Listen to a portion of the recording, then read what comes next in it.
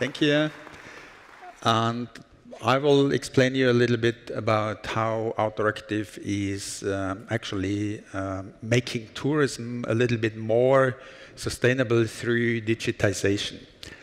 And how do we do that? We build a digital global travel guide with an integrated marketplace.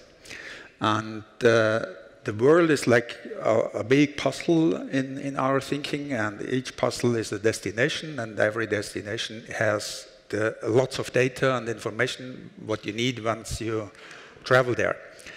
And the company is quite old, so I founded 29 years ago, and 18 years ago, I decided to not only build tourism infrastructure, but to digitalize tourism infrastructure and build a platform. And this is what we do. So we are coming from the B2B side, and our customers are the tourism destination, the parks, the publishers, the trail managers. So these are all the guys on the B2B side. And we are digitalizing the whole infrastructure and environment. We do have a digital business model, like the subscription on both sides, and we are also running a community. So we are amongst the 4 leading outdoor platforms in the world. And this is like quite of global, because tourism is global, and we are running business in 25 countries. And we are growing kind of slow, but very substantial. And we are going very deep in terms of information. So we are bringing all the official sources of information in a destination together into one system and into one product that we bring then to the user, all the tourism offices, the official guides, and the parks, and all these guys. And they all contribute their content and their products into one travel guide. And this is what the user needs. You need to know how to get there. You need to sleep, you need to eat, you need to have the experiences and the maps and everything. And this is what we're doing through 2,500 digital channels. Information will be distributed to the users. And we start with a backend system for our customers. They manage their data, they manage their users, the community, everything in our system. And then we have a full software as a service, white label system for the web and for the app. So they actually do not need a lot more than our technology. And the main thing that we are doing is like managing the users meanwhile. So we digitalize the world, bring the data to the users, and we are leading them, we are guiding them, and we are telling them where to go. And we actually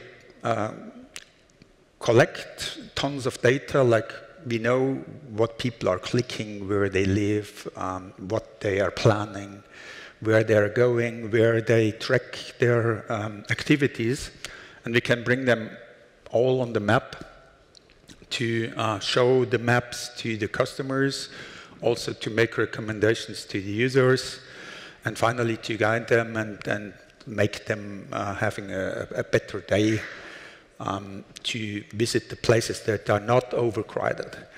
And we are doing that also to live, so we can bring the GPS positions, GDPR conform, live on the map, on the heat map, and then we can look throughout the day where the users are. So in the morning they are sitting still home in the cities, and at noon, so they are going out into the nature, and the peak is somewhere like in the afternoon. And then, so we store that data and make it available for predictions and for all the insights in a destination, and for all the product development that they need to make.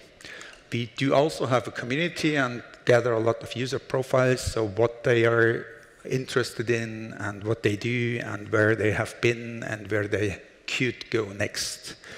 We also take care a lot about safety.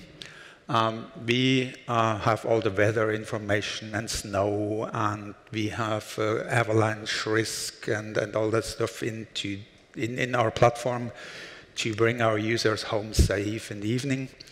We also know where the trails are closed, so our customers can close a trail, and it will be automatically closed on 2,500 digital channels, which is a very, very strong tool. And you do not need to go there and then experience that everything is closed and you have to search for something else. So we are delivering better experience through that. We also put the parking information out of the parking apps directly on the map, and we avoid park search traffic, and therefore we are actually also reducing CO2 emissions when users know where to go and where they can park. And we do bring the information from the parks to the users. We are digitalizing all the parks. There are about 500,000 parks approximately worldwide, and they are not having digital information. So we want to show the users what they can actually do and what not. But this information is not available in a digital form. So the parks are there, rangers are there sometimes, you find some signs, but there is no digital information available for that.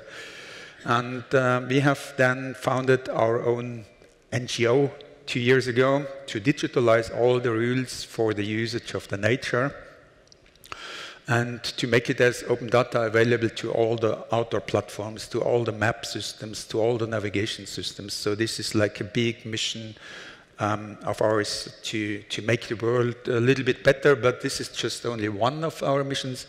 So we are also collaborating in terms of sustainability with